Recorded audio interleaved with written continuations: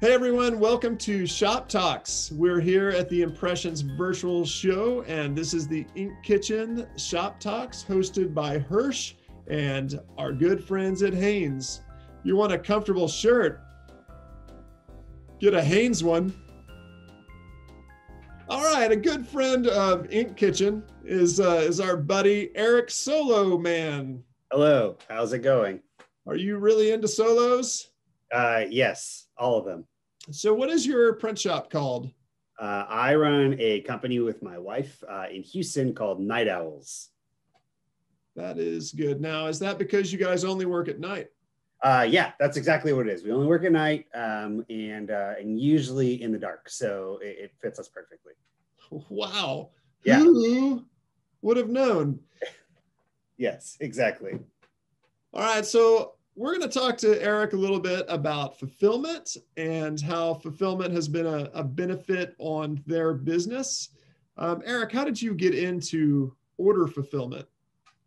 So we work a lot with musicians and artists, and we had done fulfillment before we had started doing Night Owls with another screen printing shop, and it worked pretty well, but we shied away from it because we're not accountants, and we felt we were not very good at collecting funds and paying people out. So we stopped doing it for a while. And then once we started Night Owls, a couple years went by, and I'd say probably 4 years into the business, we started looking into it again just because we had some clients that were on tour all the time and needed someone to sell merchandise for them when they were out on the road. So we agreed to help some friends at a very small capacity. And we just started to see that it was really like a boost to our sales and a boost to our production because we always had stuff to do.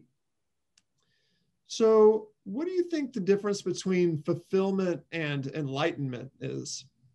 I think that like when you're enlightened, it's like, you're kind of like a know-it-all. When you are fulfilled, you've just eaten a lot. I think that's kind of the big difference. Okay, thank you. Yeah, at least that's how I understand it.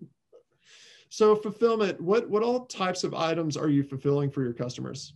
We do a whole bunch of stuff. Our main items are going to be apparel, t-shirts, sweatshirts, caps, things like that. We also do a lot of vinyl records, a lot of enamel pins.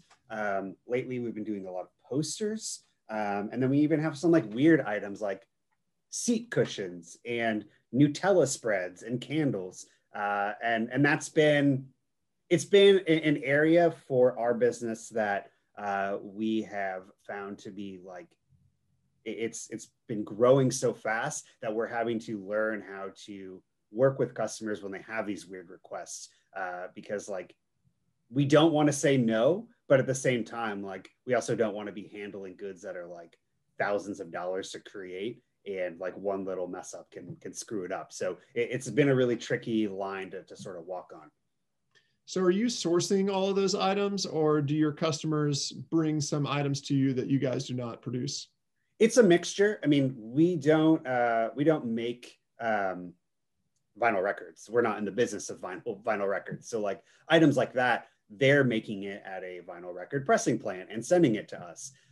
Other items that we've done like candles or Nutella spread or even like hot sauce, same thing. Like we're not sourcing those items. They're working typically in collaboration with someone that actually does make and manufacture that stuff.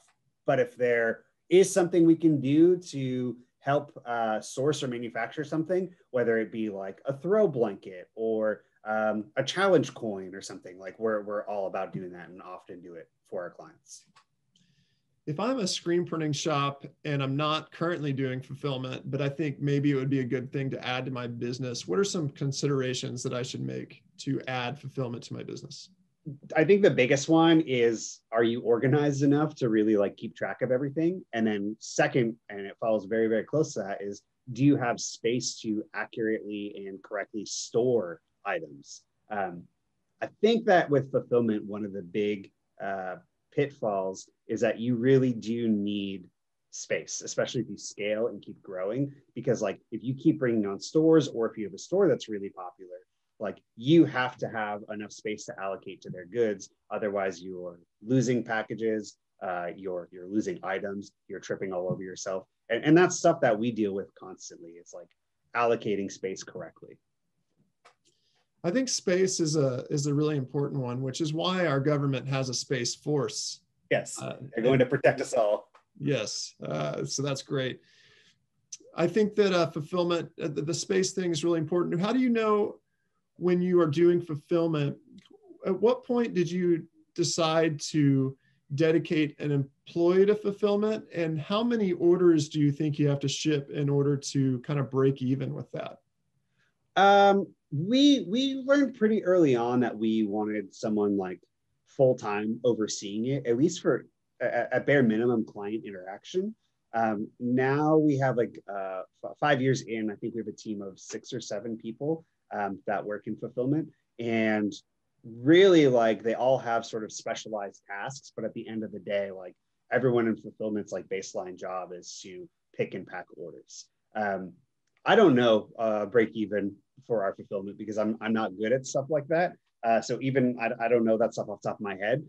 But I do know that like on an average basis, like on a normal day, we're shipping anywhere from, let's say, 300 packages. And then like on an insanely like heavy Black Friday weekend, it might be something like 1,500 packages a day.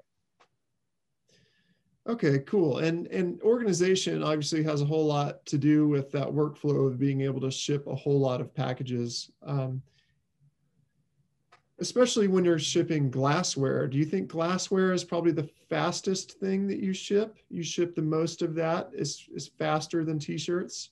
Yeah, I mean, it's really helpful like when the postal carriers can like crumple it up for you and make it so like you have a glass into like pieces. It makes it to transport it like really, really helpful for everybody. So that's a good point. Yeah. So really, you know, maybe you would have shipped one product, but by the time it gets to the customer, it's kind of like hundreds of products. Yeah, and we really try and like use that to like, you know, we try and let them know that, hey, like we're doing this in your best interests. You know, like I know you wanted this one particular thing, but like, how about you have 100 or 1,000 pieces of this particular thing? And a lot of people they really act like they're not happy about it. You know, it's but I know they're joking. It's like getting one of those puzzles that's all the same color. Yeah. Yeah. And you just put it together, a little Yep. bit of glue. Yep, Maybe exactly. Maybe you should put some super glue in with the package. That's a good idea. And especially during like COVID times when everyone's like at home, they need something to do. Like it's not only a product that they want supporting their favorite artist or brand, but now it's like a DIY put it together kit for them to like spend an afternoon on. Yeah. Wow, this is genius, and I believe deserves an upsell. So over the past year, I kind of hate talking about COVID because it's so in your face everywhere. Yeah, I feel like it's been done. People have already talked about this. But over the past year, how do you think fulfillment has helped your business? I can say that without fulfillment, we would, I don't know if we wouldn't be in business any longer, but it definitely was like our saving grace during the past year. I talked about it earlier. When you have fulfillment and you have customers that are selling well, then you are just introducing sales into your production department. Because like we just have to continually keep putting things out.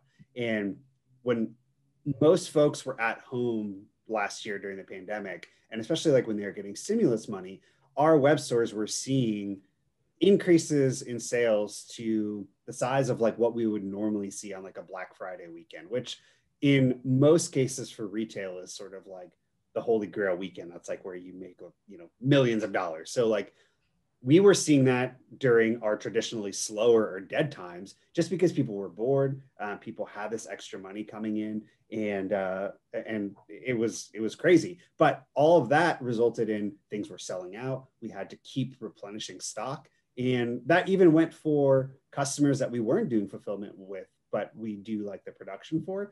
We were constantly having to replenish their orders because they would print, let's say 100 t-shirts. Those would sell out in, let's say 3 days or a week, when normally that would take them 2 to 3 months to sell. So we were seeing a large influx of reorders throughout the entire year, just to kind of keep up with demand for our fulfillment clients or our clients that had e-commerce or web stores.